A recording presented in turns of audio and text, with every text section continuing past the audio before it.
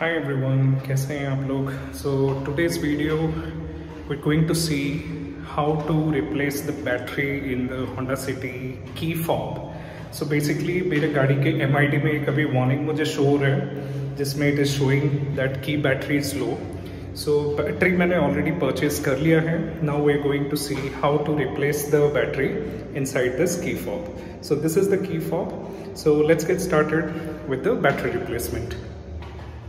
So this is our key fob.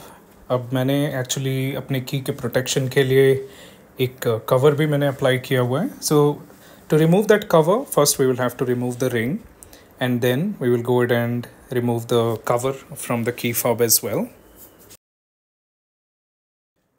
अभी हमने जो की फॉब है वो की कवर से हमने बाहर निकाल दिया है. Now we will go ahead and slide the small button which is given at the back of the key fob.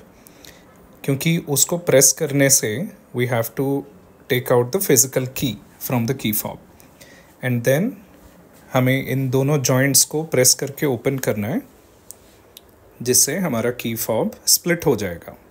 So on one side you can see that there is the circuit board. उसके साथ हमारा जो battery है वो भी जो battery slot है उसमें वो अभी फिक्स्ड है.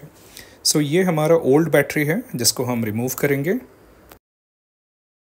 सो ये हमारा जो ओल्ड बैटरी है वो हमने रिमूव कर दिया.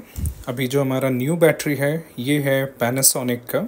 So the model of the battery is CR2032 lithium 3 volts.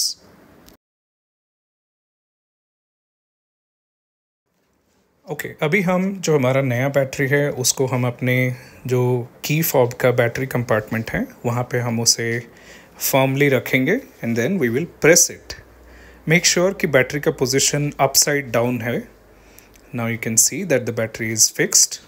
अभी हमारा जो की फॉब का दूसरा पार्ट है जो बैक कवर है उसको हम जो फ्रंट पार्ट है उसके साथ रख के we will press it. We will make sure that all the locks and clamps are fixed properly.